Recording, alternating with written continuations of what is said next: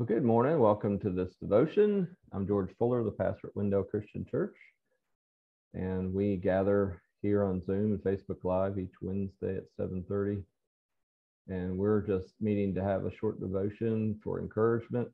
And then after the devotion that that everybody sees, we stop sending it live to Facebook, and those of us on Zoom will talk a little bit, and you're welcome to join us there so you can talk, and also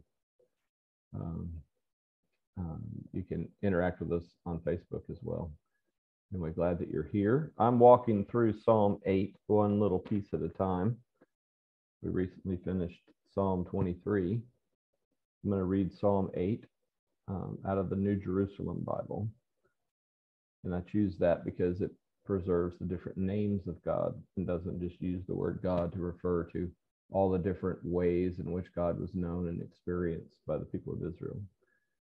And Yahweh, the name that's used in this psalm, is the one who we live and move and have our being in. Yahweh is beyond everything and in everything, and our source, our sustainer, our end, our Alpha and Omega. It's that word that the Ten Commandments say you can't like put a word on it, make an image of it, so that you reduce it down and make an idol out of the true God. The true God is Yahweh. So let's listen to Psalm 8. Yahweh, our Lord, how great is your name throughout the earth. Above the heavens is your majesty chanted by the mouths of children, babes in arms. You set your stronghold firm against your foes to subdue enemies and rebels. I look up at your heavens, made by your fingers, at the moon and stars you set in place. Ah, what is man that thou should spare a thought for him, the Son of Man that you should care for him?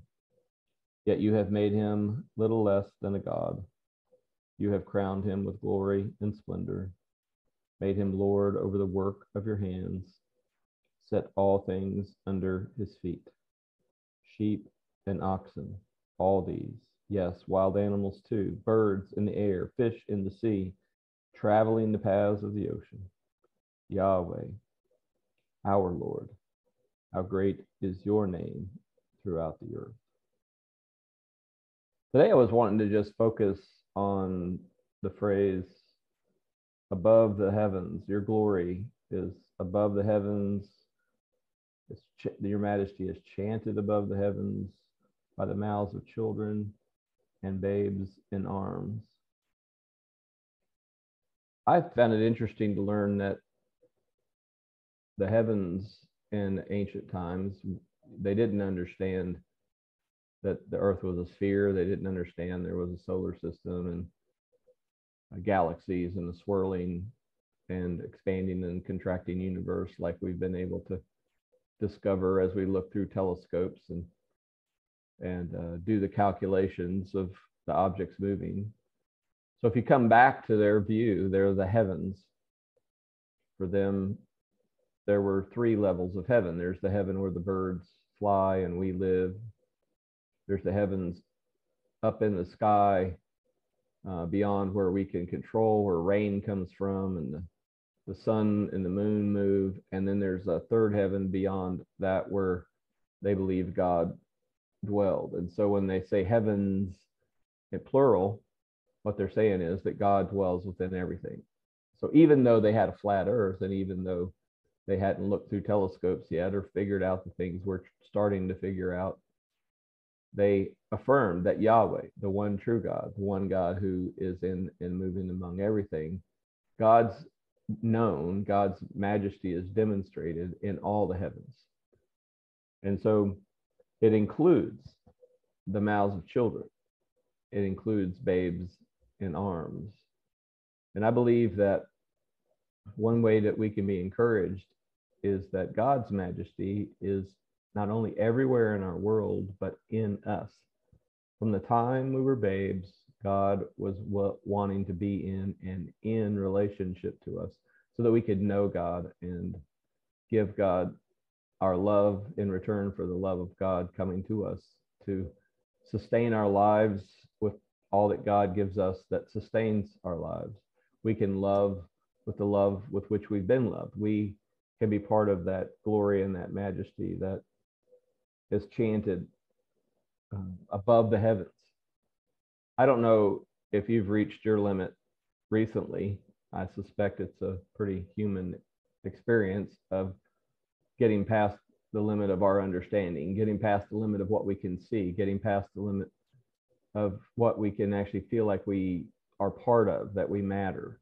In Psalm 8, we're going to keep walking through it, but in Psalm 8, the psalmist is realizing not only is God moving in all the heavens, not only is God moving in my life from the time I'm a babe and in the babes that we hold and in every stage of life, but this God is actually with us, calling us, moving us, and we can be, and we were made to be, the glory of God. The ones who not only show God to the world, but the ones who accomplish for God what God wants accomplished in the earth. And we'll talk more about that as we move forward. This morning, I just want you to know that if you, and I say to myself, if you, George, get beyond your understanding, God is in all the heavens, beyond anything you can see and understand. And from the time you were a babe, before you could think straight or talk or anything, you were the place where God's love and majesty dwelled. And you are invited to grow up, to come to know the God whose majesty is in all the heavens, and the God who is living in you, in me, and bringing about the manifestation of the causing of the showing up of the presence, the love, and the life of God in the world. May it be so in us and among us.